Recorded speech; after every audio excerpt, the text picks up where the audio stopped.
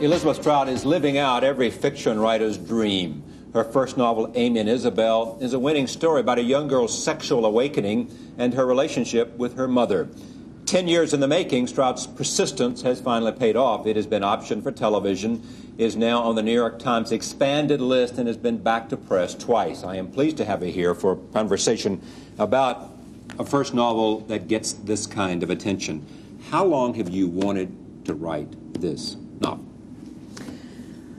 I wanted to write that novel probably for about 10 years, but it took me a long time to figure. I've certainly wanted to write a novel all my life, right, since my earliest memory. Right. But it took me quite some time to find out that it would be this novel, to find the story that needed to be told and that would eventually get told. What's the story?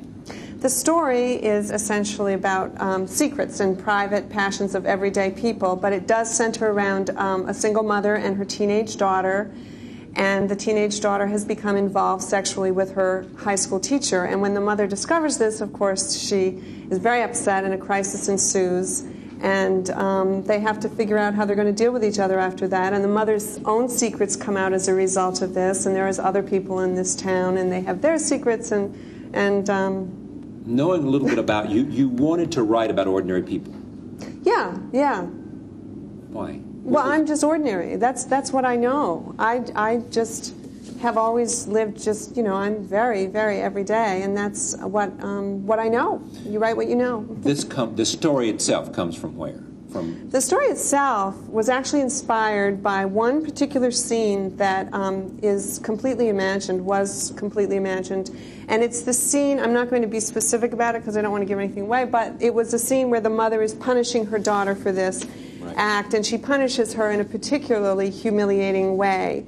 And I saw that very clearly for quite some time before I was able to understand that would be where the story came from, because if I had that scene, then I had to find out who the daughter was and why was she hanging around this teacher, what was that all about, and then who was the mother and why would she respond in that particular kind of way, and what was that all about. And so then And how did you find all that out in your imagination? By spending time with these characters, going to the page every day and spending time with Amy and with Isabelle and with the women that Isabelle worked with, and just finding out by writing about them. Your editor was an editor at the New Yorker magazine who moved over to Random House. That's correct? Right. You had written for the New Yorker? I had not at that time written for the New Yorker. I had written stories for many, many years, and I'd sent them to Dan Menaker at the New Yorker, and he had rejected them all, but he'd been very nice about it. And he wrote you and he was very famous rejection letter. Right, he was very encouraging about it. And then when he became a Random House editor, right, and he's a novelist, he's a writer himself. Right. At that point, I had lost contact with him because I'd been working on the novel for so long and not doing short stories. But I had heard that he had gone over to Random House, so I asked him, if he'd read it. After how much rejection? Well, it had been rejected by a number of agents. I couldn't even find an agent who was willing to take it on. Some agents had been real interested, and then at the end they backed out. Have you heard from them since this became so successful? No, not a word of "I was wrong" and "good luck." None of that. No. What was the hardest thing about this? Not getting a publisher, but writing it itself. The hardest thing was worrying that I wouldn't really be able to find out who Isabelle especially was. All the characters... The mother. Yeah, the mother was very difficult for me to get to know. Writing the book was a process of getting to know. You're a mother. Well, yes, but Isabelle, yes, I am a mother. But I was writing about Isabelle. Right, and a different mother. Isabelle's a made-up mother. Now, certainly I would draw on my own experience as a mother and a daughter. I am book both. is dedicated, dedicated to your daughter. Yes, Zarina. Yeah, for Zarina. How old is your daughter? Well, she's now 15. Now, would you allow her to read this? Oh, yes, she's quite free to read it, but she's chosen not to. Really? Yeah, she just said she'll do it when she gets around to it. Now, is there something here more than I want to know? I mean, is it because she doesn't want to see what you've been writing, or because what? I don't really know. Is it just the nature of a relationship with a mother saying? Well, I don't know. I think she's just very involved with her own life right now, and she's got other things. She's got other things to do. Yeah. Really, quite frankly, she's she's very much has other things to do.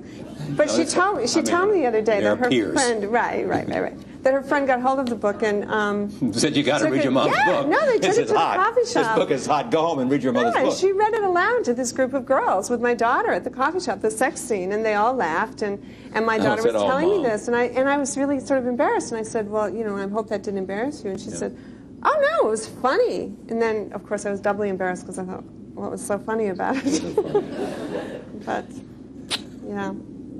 Seeing this. Yeah. What does it mean to you?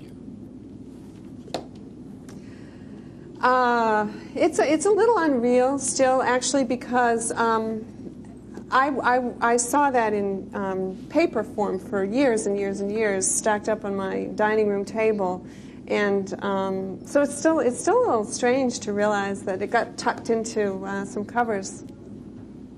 And the success is beyond your expectation. Oh, it's wonderful. It's wonderful because writing is so solitary.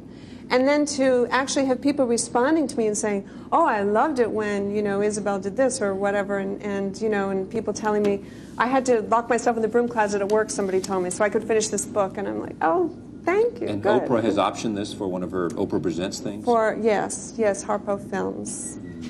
Yes. Much success to you. Yes. Thank you. Thank you very much for having me. Thank you. Amy and Isabelle, a first novel, Elizabeth Strout.